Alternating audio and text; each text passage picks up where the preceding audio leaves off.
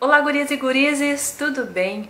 No vídeo de hoje eu quero mostrar pra vocês, mais pra dar uma ideia mesmo, caso tenha alguém aí que tá querendo começar a fazer os seus cosméticos mais naturais, de forma mais saudável para a pele. Esse colágeno eu acho que pode ser uma ótima opção, tanto para misturas de corpo e de rosto também, claro. Se tu tá chegando no canal por esse vídeo, ou até mesmo já assiste aos vídeos, mas não é inscrita ou inscrito, eu peço que tu se inscreva e ativa o sininho. Compartilha esse vídeo com alguém ou então qualquer outro vídeo.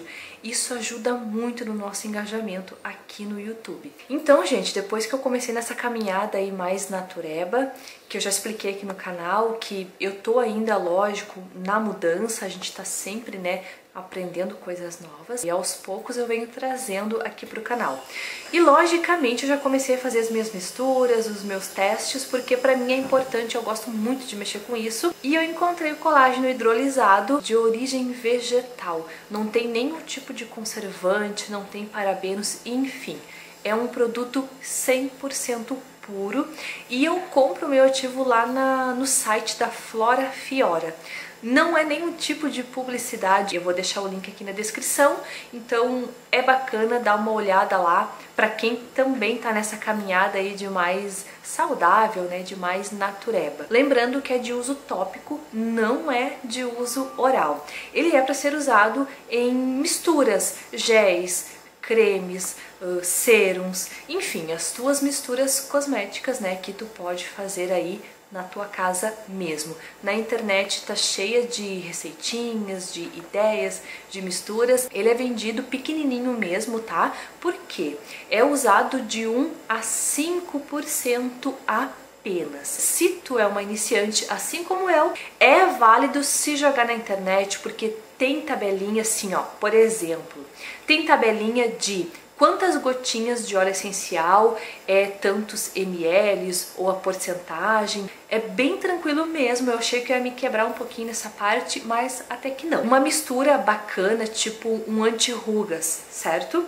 Para quem tem a pele aí madura e com manchas também, é usar a junção apenas do colágeno, e aí vale a proporção, né, que tu usar, tipo assim, 30 ml de óleo. Tá? Eu ia falar o óleo de abacate, porque ele é muito bom também, eu uso. Então, 30 ml de óleo de abacate. Tu vai usar de 1 a 5% do colágeno misturadinho ali nos teus 30 ml de óleo. Gente, é importante respeitar essa porcentagem, né, recomendada ali de uso, tá? Não é assim, quanto mais usar, melhor fica, porque a tua pele pode irritar. É um produto concentrado, então se ali fala que é de 1 a 5%, usa apenas o que mostra ali. E sim, eu já fiz o teste com óleo de abacate junto com o colágeno, eu já fiz o teste com óleo de amêndoas, óleo de abacate e colágeno, óleo de urucum, acho que é essa a pronúncia certa. Esse óleo merece um vídeo só dele, porque ele puro já é maravilhoso, misturado com colágeno então é melhor ainda.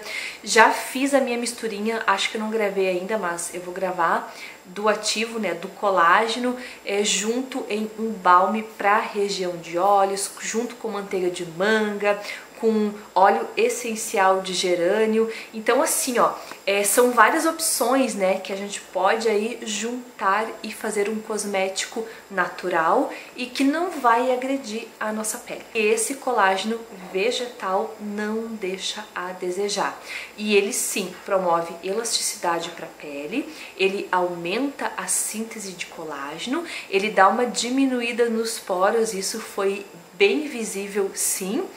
Logicamente que ele não faz milagres, né?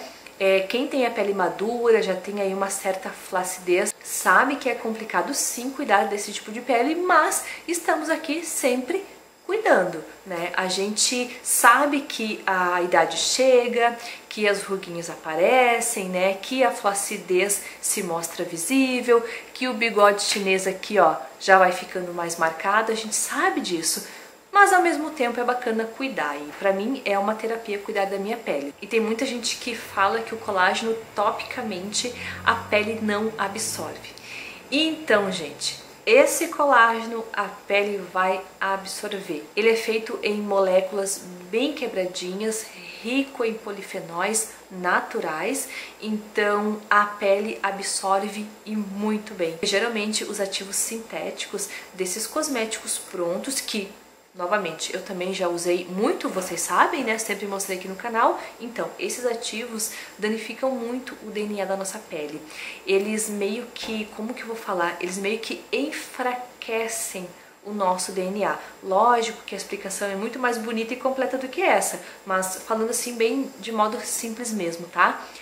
Agridem realmente a nossa pele, alguns até promovem aí, né, a proliferação de células não tão saudáveis, e a gente sabe que não é bom, né? Porque se tem uma célula que está doentinha, a gente não quer que essa célula se multiplique. Então, alguns ativos sintéticos de cosméticos, sim, eles fazem essa multiplicação. O vídeo era esse e eu espero muito que vocês tenham gostado. Muito obrigada pela companhia. Um beijo para vocês e até o próximo vídeo.